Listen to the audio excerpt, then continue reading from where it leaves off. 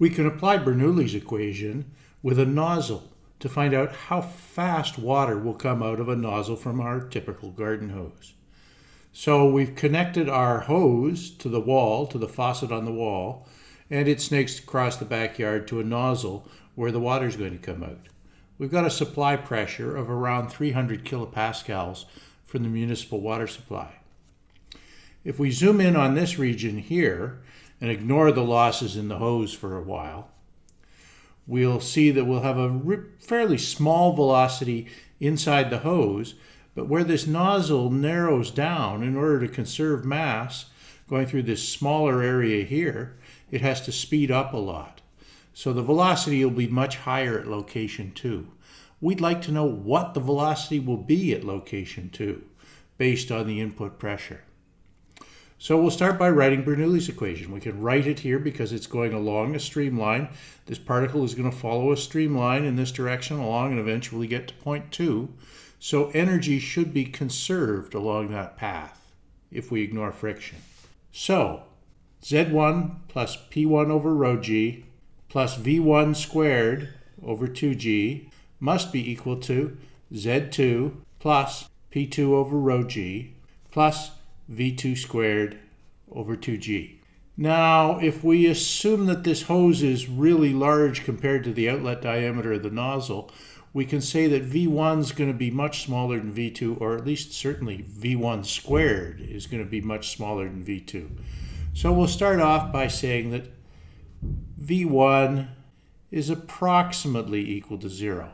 It isn't actually, but it's close. Likewise, if this nozzle is horizontal, the elevation doesn't change between location 1 and location 2. So whatever Z1 is, Z2 is the same. P2 is atmospheric. It's equal to 0. That's a gauge pressure relative to atmospheric, so we better make sure P1 is the gauge pressure. And when we talk about municipal water pressure supply, we're always talking about how much higher pressure than atmospheric pressure anyway. So this is a gauge pressure.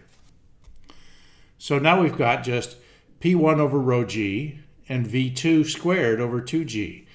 The higher the pressure, the higher the velocity squared is going to be as we convert potential energy of pressure into kinetic energy of velocity through this nozzle.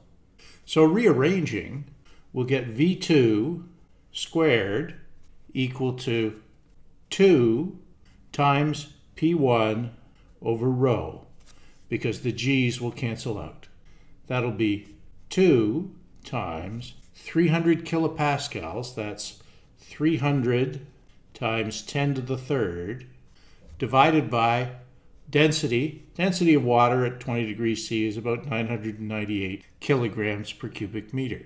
So if we punch these in, the units are all consistent, we'll wind up with V2, after we take the square root, equal to 24.5 meters per second.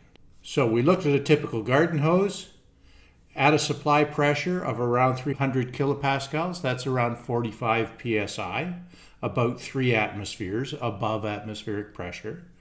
Not atypical for a municipal water supply.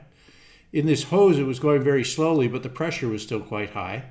And this nozzle is a conversion device that converts that potential energy of pressure into kinetic energy of velocity. And we were able to use Bernoulli's equation with some simplifying assumptions to figure out what V2 was going to be. And it's about 25 meters per second.